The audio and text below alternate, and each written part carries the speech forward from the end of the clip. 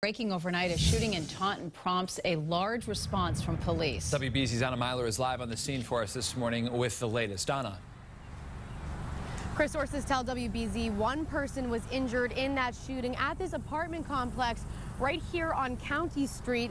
It was a very active scene with local and state police responding to reports of shots fired around 11 o'clock last night. Sources tell WBZ a man was shot in the arm and that a suspect took off into the woods and led police on a chase through side streets and yards.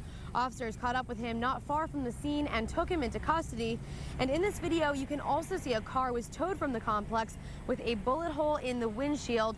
The victim was taken to Rhode Island Hospital with non-life-threatening injuries. Reporting live from Taunton, Anna Meiler, WBZ This Morning.